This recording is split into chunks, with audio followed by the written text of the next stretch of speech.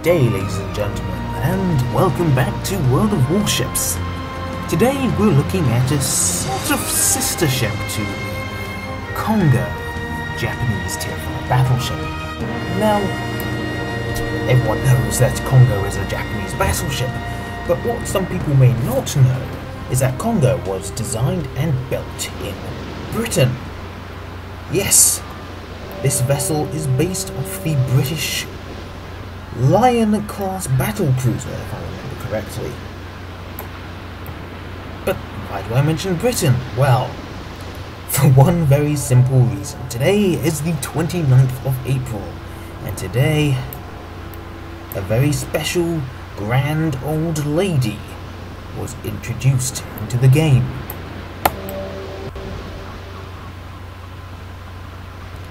The HMS Warspite, the first Royal Navy vessel in the game.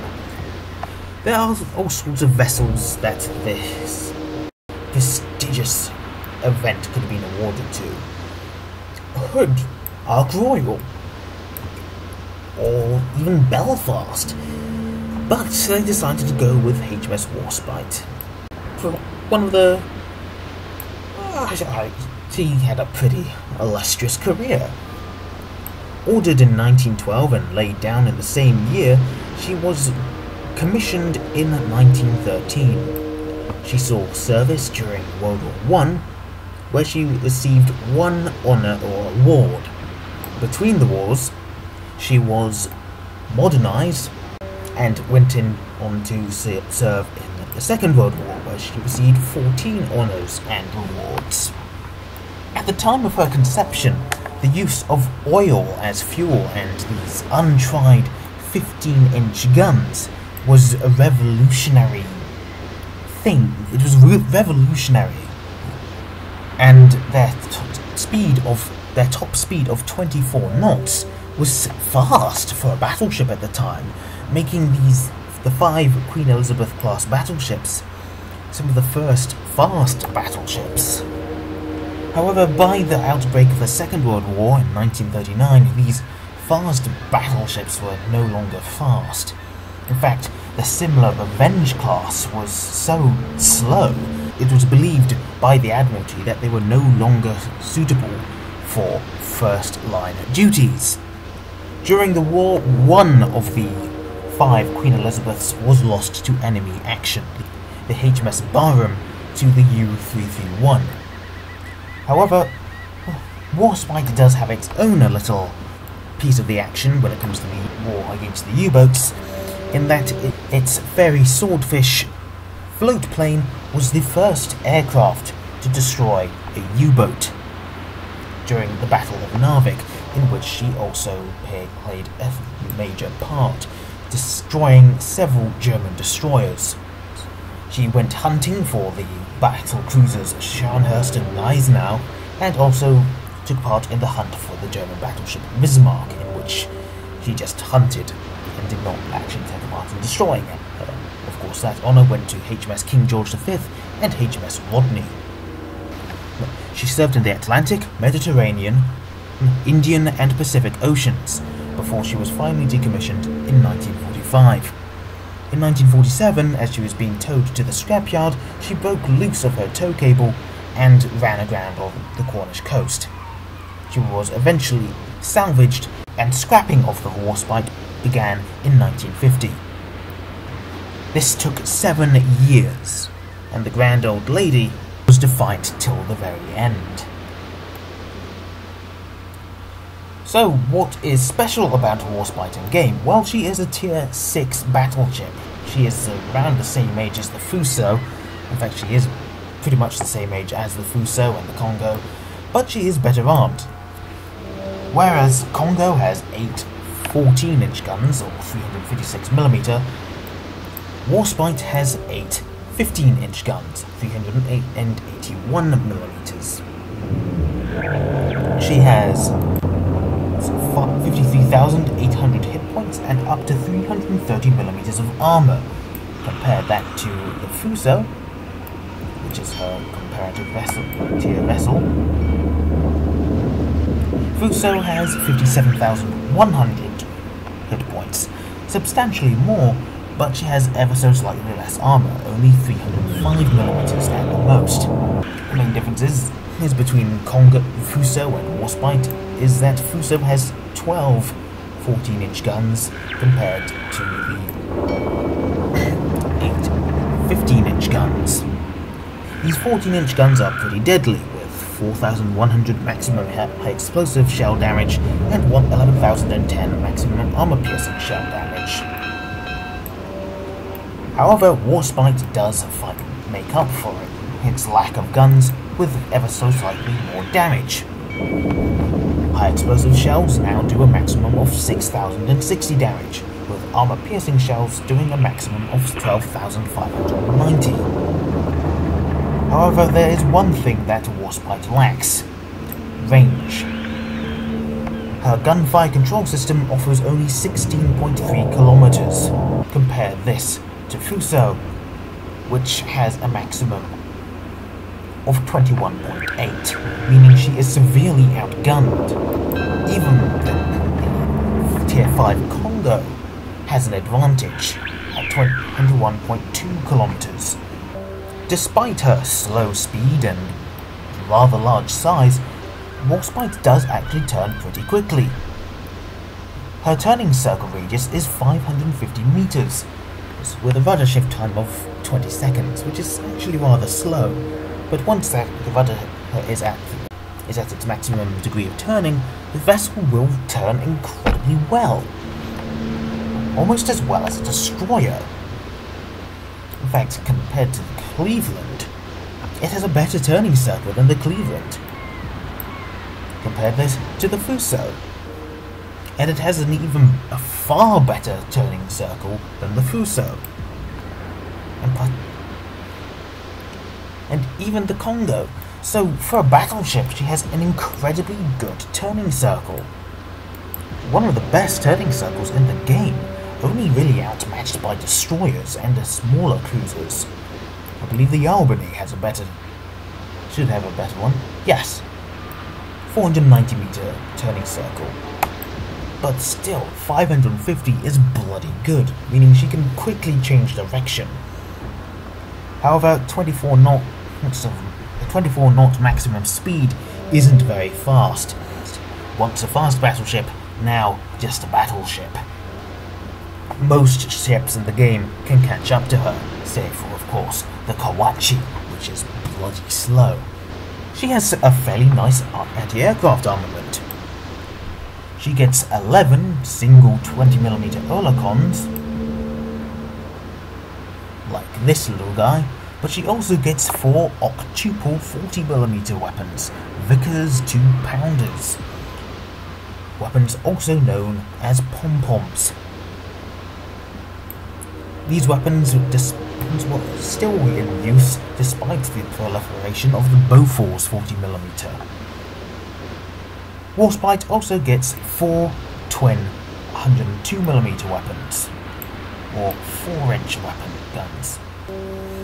These also act as a secondary battery along with 8 barbette mounted 152mm guns. So despite her shortcomings, Warspite is an incredibly good vessel. And when she hits, she hurts, making up for her lack of guns compared to the Fuso with more damage. So, let's take a look at some games, shall we? Now first, I'd like to apologise for the harbour sounds in the harbour bit. I did not realise it was that loud, so I do apologise. Secondly, before you watch this clip, I will ask you to watch this video so you understand my standing on what you're going to see. Because you're going to see something, and I want to make sure that people understand it, just in case this video does indeed hit something like 100,000 views. So now that that's done with, you can now watch the video. So here's our first battle on North. This was recorded around about 6 o'clock in the morning, just to make sure I was one of the few people who actually got some first-time footage of him. Because I guarantee there's going to be a bunch of Warspite videos in the next couple of days. Now, this particular battle isn't really a true representation of Warspite's capabilities. I was using one of the modules that for some reason was increasing the gun reloading times and increasing the traverse speed of the turrets. A stat which I have got to put into the video, so in case you didn't catch it in the harbour section, here it is right now. According to the battle chat in, I think it was this battle, the Russians apparently aren't very happy with this ship. They apparently want it to be, its range to be nerfed. I think they're just being scornful, wanting, oh, who cares about the Royal Navy, the first navy in the world, one of the most prestigious. We want our navy, you know, the navy that did nothing during World War II. Anyway, moving on. Already we can see the main downside of the Warspite. It's short range. I'm in range of that Fuso, as we can see by the incoming shells, but I can't return fire. It's simply too far away for me. 16.3 kilometers is not very far at all. For the Miyogi at tier 4, that's pretty damn far, but for this thing, nope. Now here's where this turning circle, this pretty nice turning circle, comes in handy. Torpedo squadrons. Now admittedly that Saipan didn't use the manual aiming that torpedo squadrons are capable of, so I was able to easily dodge these torpedoes. Something I can't really hope to replicate when against destroyers, or indeed manual aimed torpedo bombers. This tight turning circle also means that I won't collide with the island here, and it will provide for me, it will allow me to get round quicker than, say, a Fuso or a Congo. However, owing to this vessel's slow speed, it means that most of the time you'll be chasing your targets. So, let's skip to a part where there's actually some action, shall we?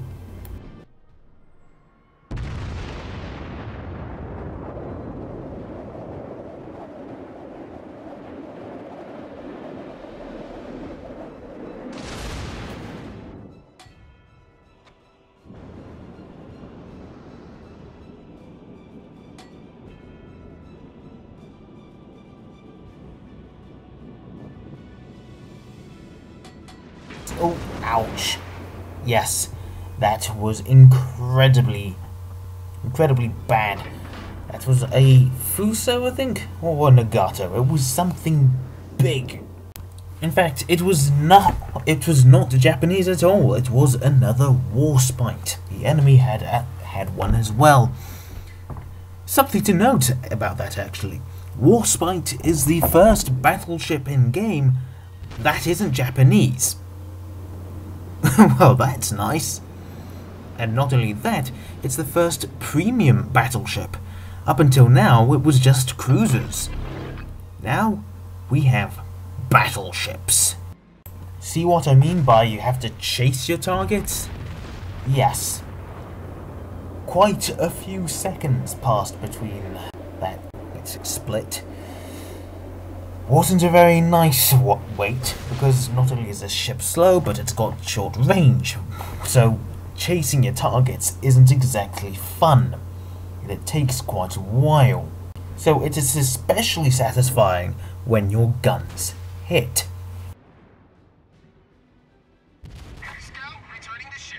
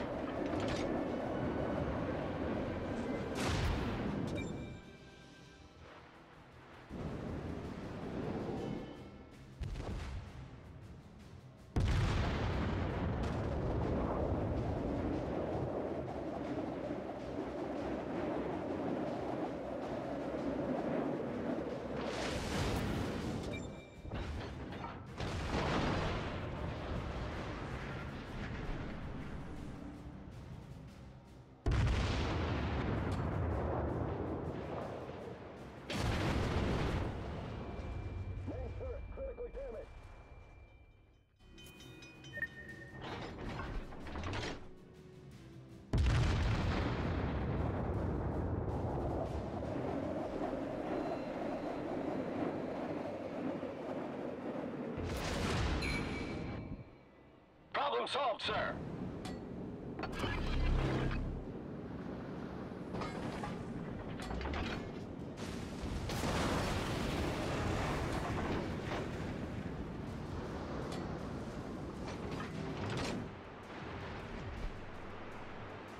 Ah yes, here's an issue. Rather annoying one. The ship does indeed turn faster than the guns can turn. The turrets turn at a slower rate, which means you'll often find them incapable of actually firing. Very annoying indeed, especially if you're fully loaded and you're trying to just fire. Not fun at all.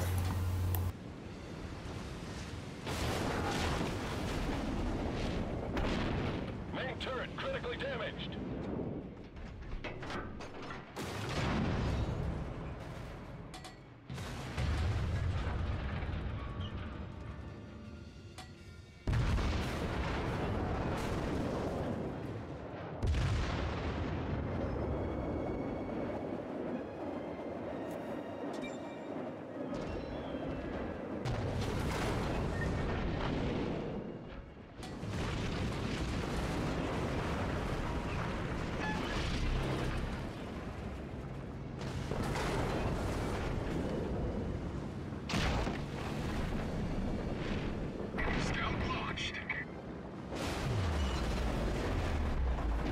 Well, it was going to happen sooner or later. I suppose that's a retribution for using the horrifying aim assist mod, huh? You know, because I can't actually hit anything if I'm not using any help. Still, that was a rather good game. Want to see another one? And it's a tier 8 game on Fields of Ice, or Islands of Ice, or whatever it's called. Oh, I got an aircraft kill. Yay! Oh, and those pesky dive bombers just dropped a bomb on me. Oh dear.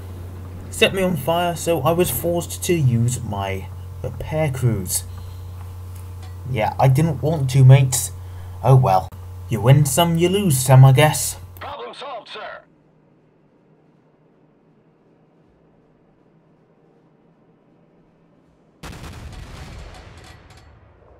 Oh look, a Fuso.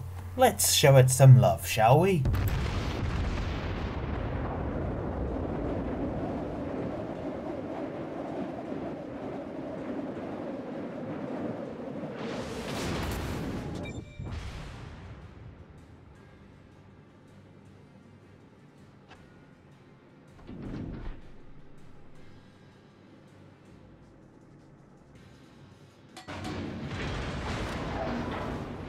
Our team has taken the lead.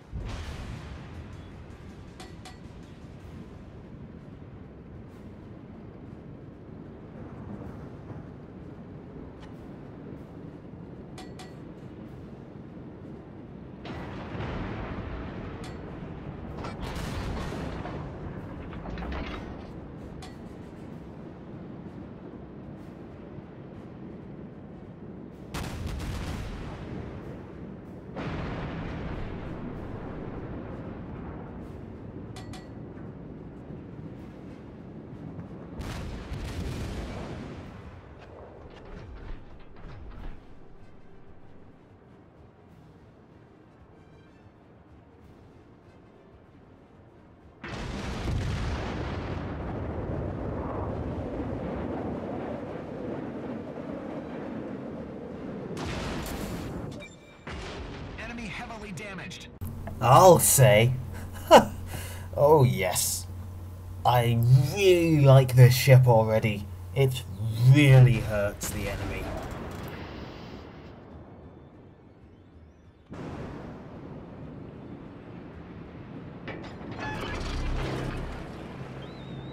Time to send down to our Supermarine Walrus to help spot some targets.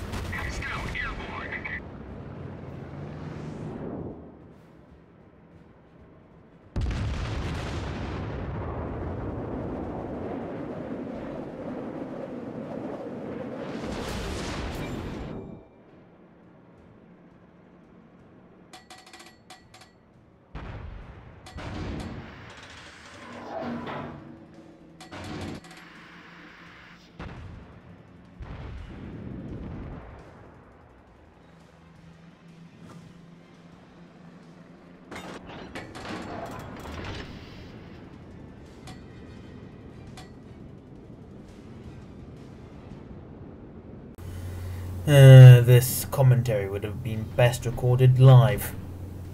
Oh well, as I said, you win some, you lose some. Let's skip ahead to the bit where the action starts up again, shall we?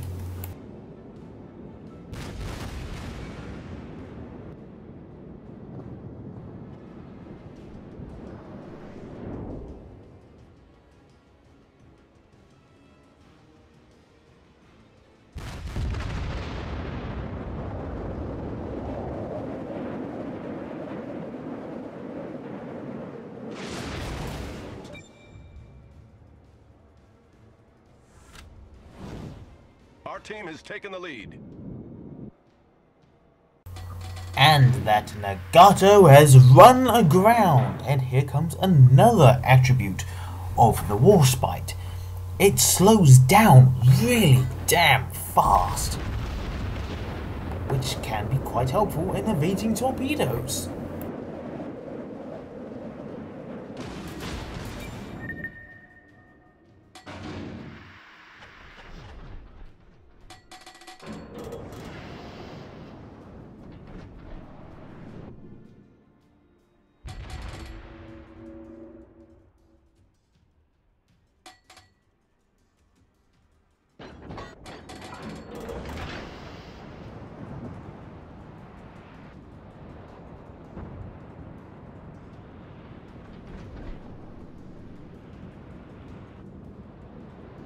Scout returning.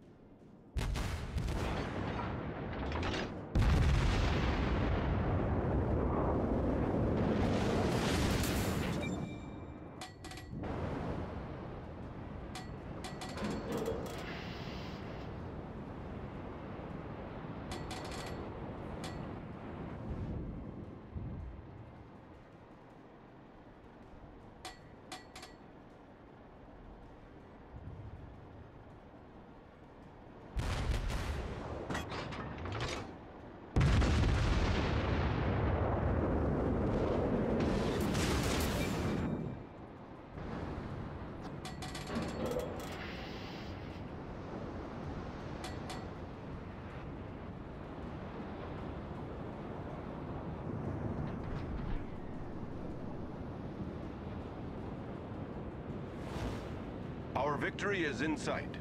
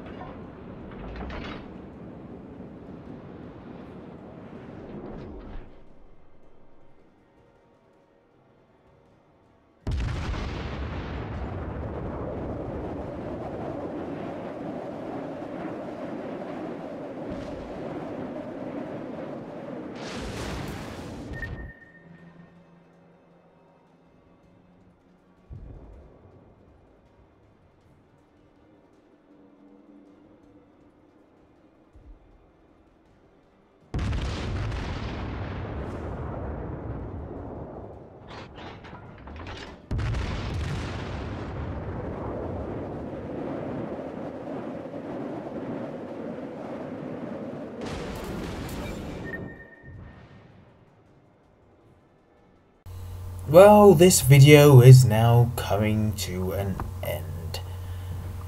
I hope it's been enjoyable. I ran out of things to say halfway through. Not really much else I really can say. So, I thank you very much for watching, and I'll see you in the next one. Good night.